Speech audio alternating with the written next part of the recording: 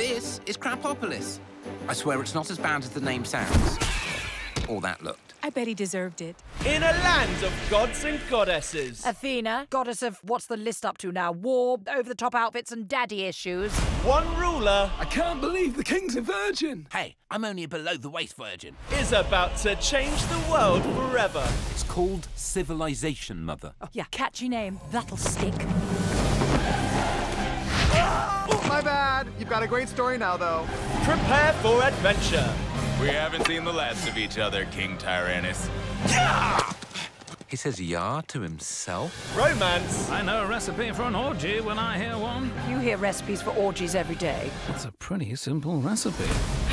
And some good old-fashioned family dysfunction. I asked her out. What? Son, details. There are none. Make them up. That's childish. I'm childish. Daddy needy deety. Daddy needy deety. We're going to build an empire. Attack! What's an empire? I don't know yet, but it's going to be huge. Guess what today is? Everyone guesses what every day is. We have no calendar. The day you speak quietly. You're all wrong! I call them pants. It's as if each leg has its own toga. Well done. To pants! This civilization thing, it is the mortals doing the best they can. There's a guy collecting pig feces over your shoulder. They call it agriculture. We'll finesse it later.